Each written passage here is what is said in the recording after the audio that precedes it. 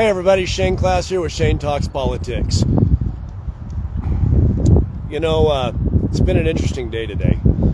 I've been learning that when you truly seek God's voice, when you really listen for it, He speaks.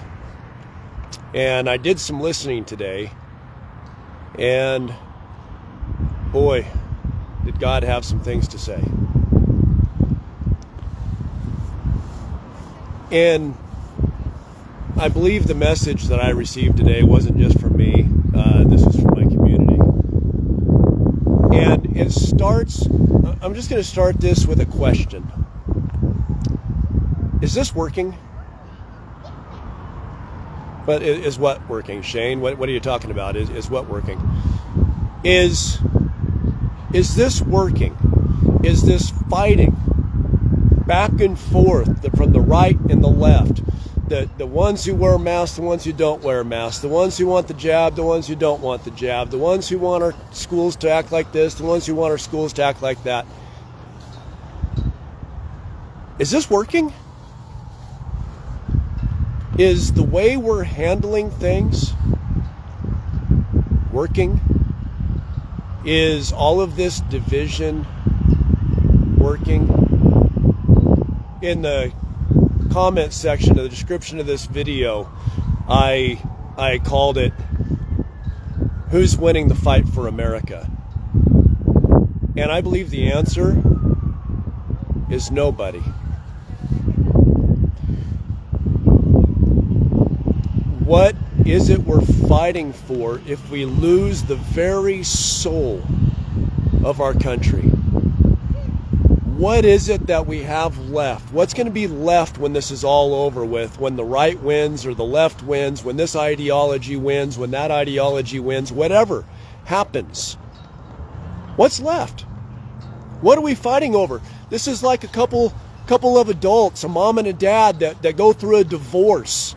And they're bickering back and forth, they're fighting, and they get the attorneys involved. And when the attorneys go to battle and you start shelling out thousands and thousands of dollars behind your cause, right, to your attorney. And in the very end, the kids are drugged through hell. She may win this and he may win that when it's all said and done. You get this amount of money, you get the house, he gets the car, whatever. But in the very end, you know who really won? The attorneys. Your kids saw two adults that used to love each other acting like they hate each other. The friends get split and divided between the two sides. The families get split apart.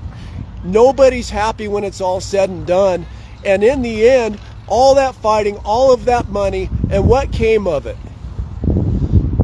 And I ask this, wouldn't it be better if those two adults just sat down and acted like two people who still love each other as human beings, but they just couldn't get along, and they figured out an amicable way to deal with it? Amicable, that's a tough one to spit out right now. But wouldn't that be better? And I know the kids would be better off. I know at the end of the day, what was a family could still operate as a unit. My sister, God bless her, I don't know how she does it, but she has found a way to still work things out enough in a broken relationship so that the kids can still have loving parents on each side. And I think it's because my sister has this love in her heart for humanity, this love in her heart for people. And when there's love in your heart, there's no room for hate. When there's no room for hate, you figure it out. I know I grew up in this town. You know, right over there, just right on the other side, there's a Catholic school that my dad used to go to. And we used to come out here and there'd be all sorts of events going on here at the city park. I grew up out in the country. Farmland, you know, dad farmed, I farmed. It was it was a community.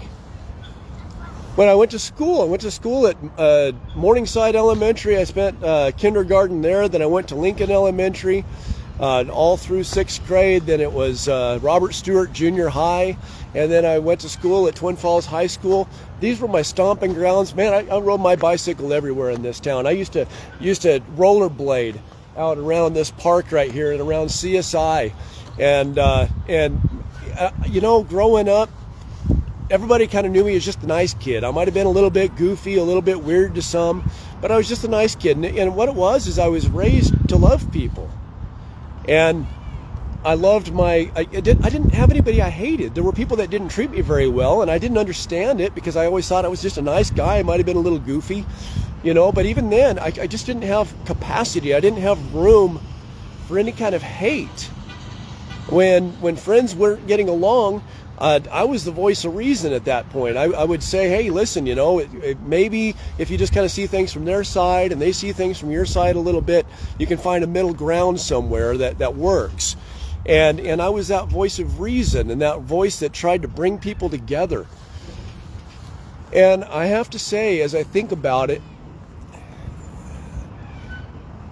I don't wonder. I know there's been things during all of this since COVID happened that I got wrong.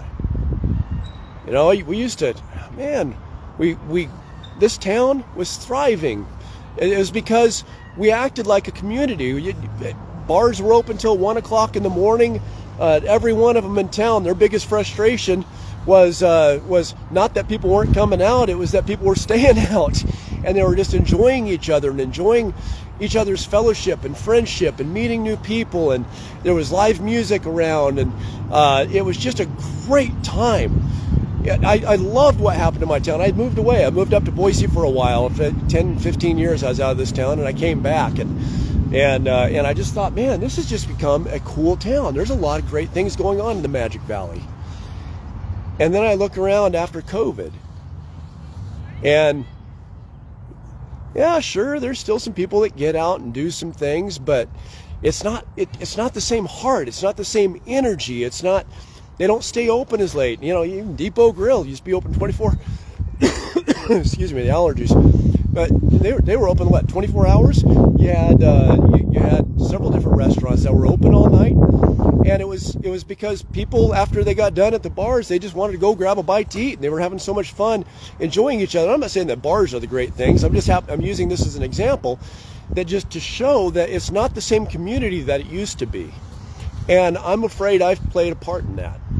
My part. I'm obviously not arrogant enough to think I'm responsible for it. That's much, much, much bigger than me. But each and every one of us had a part that we played in fueling the division. Now, we can argue and debate about where the division started. I believe there were people in our government. I believe there were people that want to control the world that are part of fueling this hatred. But is the hatred working? So what started all of this today? Well, right here. This is why I came back here this morning at 11 o'clock. The policemen get together every year. Law enforcement get together every year. And on this stage, they have a memorial for anyone who has fallen in the line of duty in the state of Idaho. And they go back to the first officer ever to fall. And they remember them, and they name every one of them by name. And if there's any families that are here that are still living, if they're here, they'll stand up, and the honor guard presents a rose to each one of those family members. And it's just helpful to understand and remember truly what it means to be a police officer, what the risks are.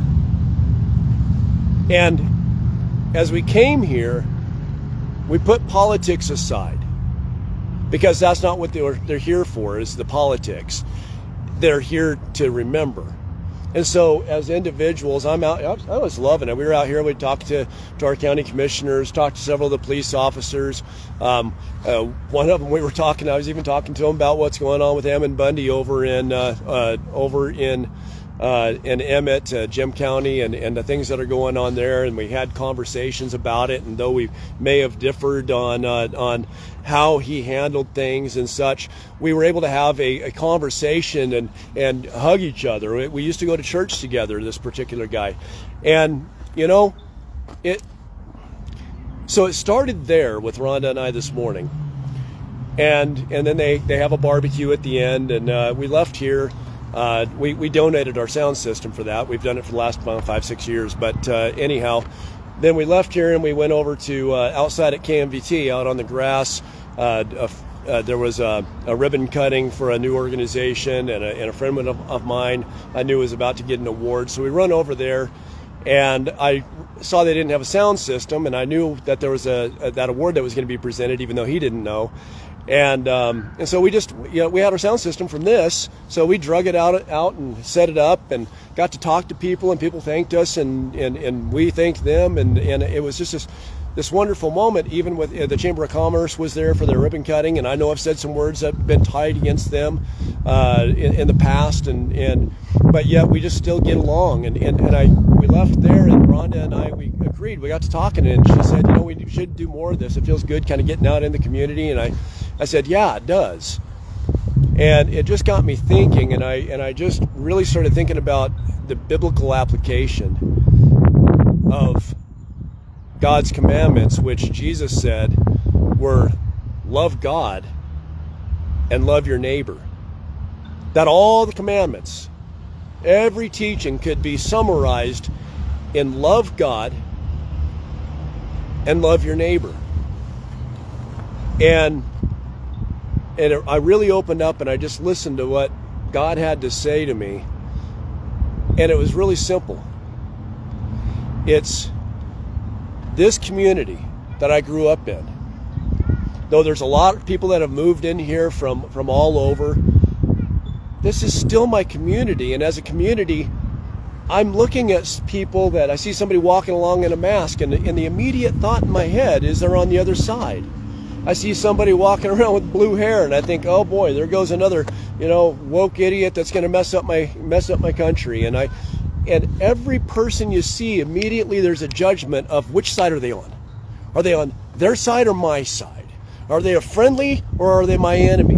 And without even realizing it, we let this creep in. And as I got to thinking about it, I thought, this is my family. And how would I treat things differently if I viewed everybody as my family? Like I said, I grew up in church, and there was a church in Caldwell that I held several different leadership roles in.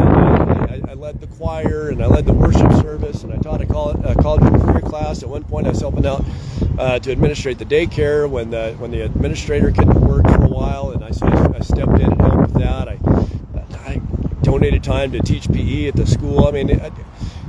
But we ran about 250 people every Sunday. There was about 350, 400 people that were members of the church. And there were people that I really got along with, my friends, my brothers and sisters, and we went and did things together. There were other people in the church that I didn't agree with, that I thought were a little bit off, that were a little bit weird. But I treated them different because they were my family. They were my church family. And so even those that were a little bit of a thorn in the side, and we all have those, we all know who they are, but they were still my family. And if somebody did something that I didn't agree with, I didn't get on here and start blasting them. I didn't raise up a big protest to go out and yell and scream and fuss and cuss, because there's a way that you're supposed to handle things biblically. And when you handle things that way, whether you believe in God or not, when you handle things this way and you look at people differently and you treat them as though they're a part of your family, then you seek to resolve the issue, not to break them down, not to destroy them. You seek to help, not to destroy. And I think this is the biggest problem that we have, is that we've stopped looking at each other as our community. We've stopped looking at them as our brothers and sisters. And when somebody does something we don't like, they get this cancel culture. We're going to cancel them. We're going to destroy them. But biblically, if I have a problem with somebody, I'm supposed to first say, "Hey, brother, can we talk?" Because I disagree with you, and I would like an opportunity to explain why. Instead of, listen, you stupid, and off you go. If they won't hear you, then you grab a friend and you go in with a friend and you sit down and say, hey, you know, now we're all three of us together. You know, seriously, I really want this to work out. I know that you didn't feel comfortable talking with me alone, so here's our friend that can act as a moderator, and let's work this out. And if you can't do that, then you bring it before the church. Then you bring it before everybody. Then it's time for the protest, right? But we jump straight to protest, and we jump straight to canceling, and we jump straight to destroying each other. And I ask again, is this working? The answer is no. Our country's not getting better, it's getting worse. Our community's not getting better, it's getting worse. The division, the gulf between our police officers and the community is getting worse. The gulf between the folks down here at our city hall and the people is getting further and further. It's growing further and further at distance. And the further away that we move from the people that are supposed to represent us, but how can they represent us if we're not friends, if we're not family, if we can't sit down and have a conversation and work things through and talk things out?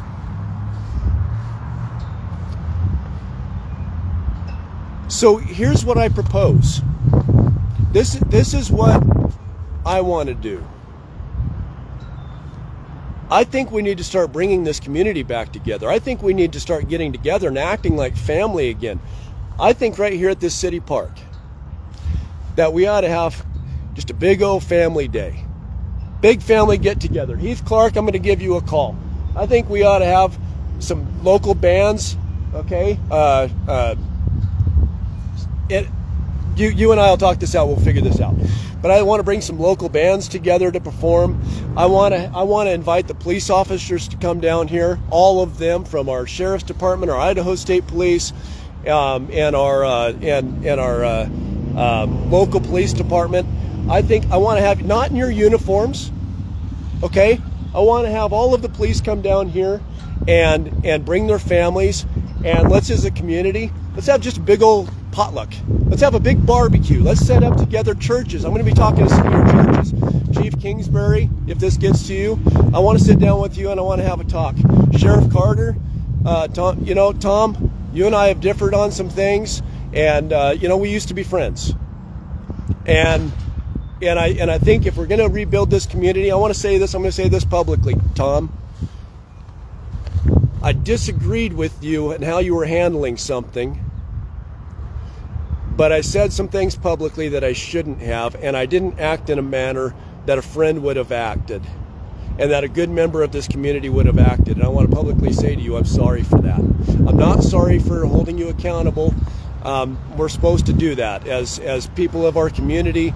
We pay our taxes, and you work for our community. So as your employer, we're supposed to let you know when we're not happy with something. But I could have handled that a lot differently, and I want to publicly apologize to you, Tom. I'm sorry. And I hope that you and I can come together and figure out a way to make this work.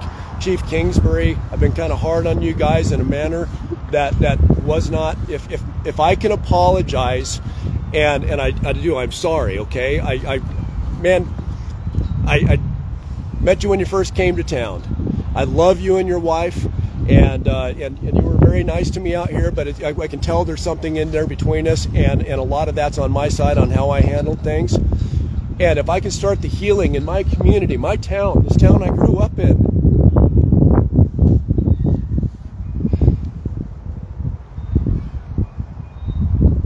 if I can start the healing with an apology, so be it. And this is hard to do. But when you call somebody out publicly, you need to apologize and make it right publicly.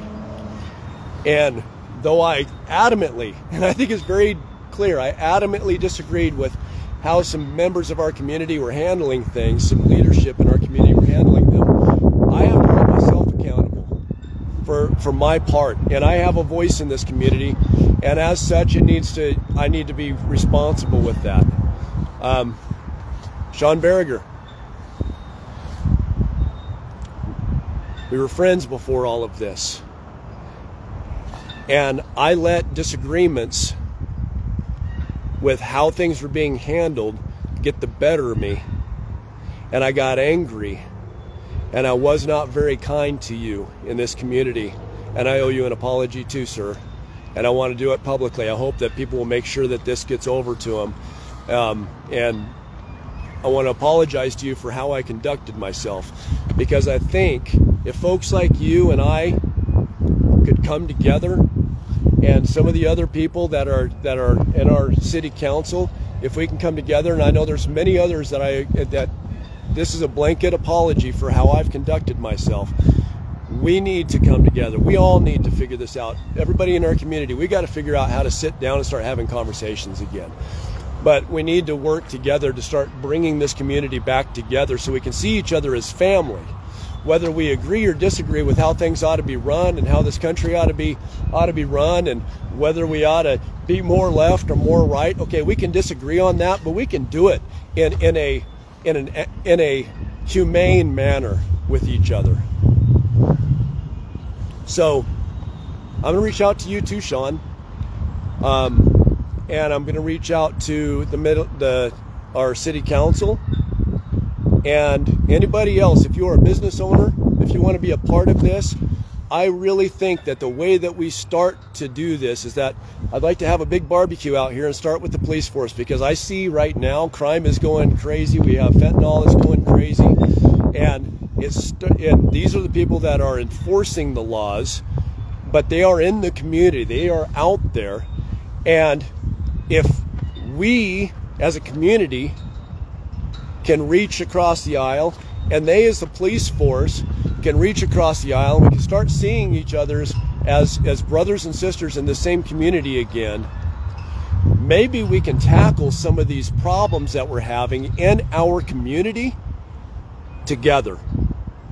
Maybe instead of it's the people against the city council, you know, you run for office, I get it. You run for office, you have all these great ideas about how things ought to be run and how you can do them better, and you come in with that ideology, and so you campaign and you get voted in and you get in there, and then doggone it, we the people get in your way of your agenda, what it was that you went in there with all these bright ideas.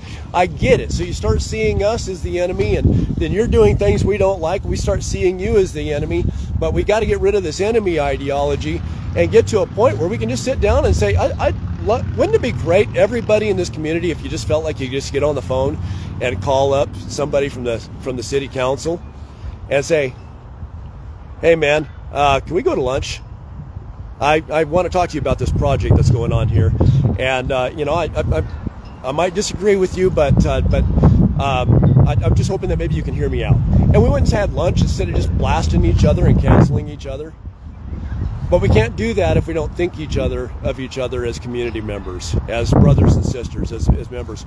I think it would be wonderful if churches would come together with me on this. I'm going to reach out to some of you folks and some of the pastors and say, why don't we just hold an event? But the police, I want you to come in here in a t-shirt, okay? Wear a t-shirt that maybe has something on it that says that you are a sheriff or an Idaho State Police, but not your full get-up. I want you to come with your family and be a part of this community family, and I want our community to reach out and see you as human beings again. And I want you to see us as human beings again, not as separate people, but as equal people that are trying to find a way to make this Magic Valley a light in our state. And if we can heal this community, then maybe other communities will start to take the same action, and maybe we can get our state back. Not our state back as in it becomes the right's idea or the left's idea of a state, but a state that loves each other and can come together and actually communicate again. And that's my mission, is to do my part to try to do that, and I'm hoping that you folks out there will join together with me. If you want to be a part of this, send me a message. But I'm tired.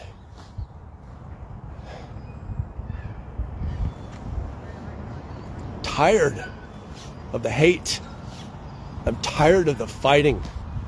I'm tired of watching this great United States, yes, but more importantly, Twin Falls and the Magic Valley and the state of Idaho. I'm just tired of seeing it ripped apart. I'm tired of the hate and the bickering.